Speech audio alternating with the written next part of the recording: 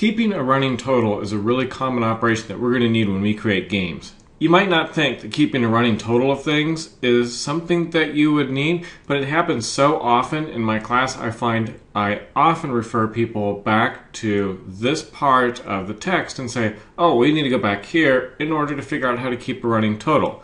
I'm sure you will remember how to keep a running total, but the person next to you might not know how to keep a running total.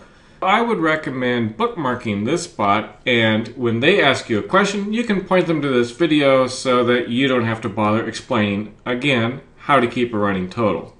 So the code to make a running total is pretty straightforward, and it looks something like the following. There are basically three main parts to it. The first part is to create a variable that will hold the total. In this case, I've called the variable total. You could name it something else, but you need to create that initial variable and set it to 0. This holds the sum of whatever it is that we're trying to total up. So this is step 1. Step 2, right here, is to actually loop for each item that we want to total. And the third step is really here, and for the third step is to actually add the new item. Now, it is not unusual for somebody to forget this step, but if you forget this step will fail. And why will it fail? Let's take a look. We've got total plus equals new number. And what does that plus equals remember?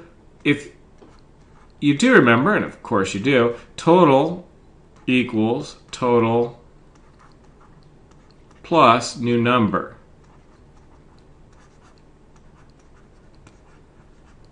These lines right here are equivalent. So let's just go with the second line because it'll help us step along. The way this works is the computer is going to look at this and try to evaluate it. The first time through this for loop, if you don't set total equal to 0, you're saying to the computer, total is equal to total plus the new number. And if the new number happened to be 34, the computer will make 34. And it'll substitute whatever it knows for total, but you've never told it what total is. It'll get confused and it'll fail. So it is necessary to set total equal to 0. If you set total equal to 0, then the computer will go total equals 0 plus 34, or total equals 34.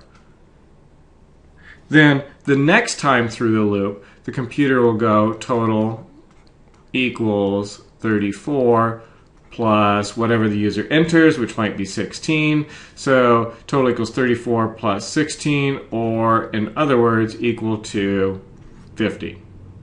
So let's go ahead and run this. 34, and let's do 16 plus maybe a 1, 2, and our fifth number we'll do 3. The total is 56.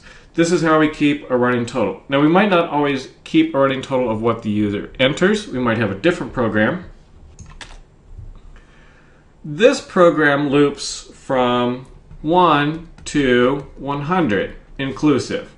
We remember that from our for loop. We start sum at 0, and we add whatever I is equal to what we had before. So to start with, we're going to have 1 plus, next time through the loop, 2 plus, next time through the loop, 3 plus, next time through the loop is 4. We're basically finding out what the total of each number is from 1 to 100 if you were to add them all together. Now, this might seem like it would take you a little bit to do in your head, but just as a little trick, you could actually do this totaling in your head and sum up all 100 numbers fairly quickly if you think about it this way. We've got 100 all the way down to 1. If you add these together, it is 101. And if you add 2 plus 99, what's the answer? 101. And you have a total of how many of these? 50. So 50 times 101 will give you 5,050. So you can actually do that in your head pretty quick, but we're going to go ahead and make the computer do it the hard way. So if I go ahead and run this, I see indeed the computer totals it up, and it has run through that loop 100 times, added each of those 100 numbers, and given us a total of 5,050. It is also possible to count the number of times something occurs. This happens a lot in gameplay. For instance, you want to count how many times users clicked the button to count down for the number of bullets they fired.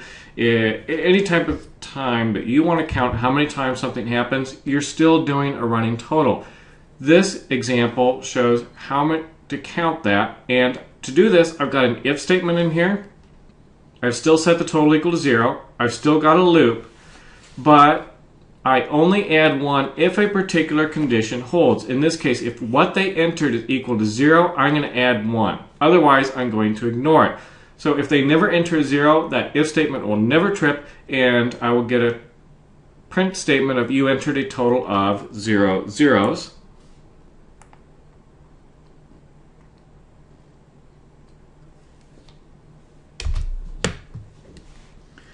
Enter a number.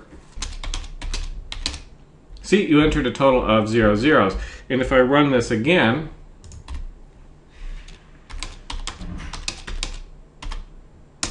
you entered a total of 2 zeros. That works pretty well, and it is a way of keeping a running total to keep track of how many times things happened.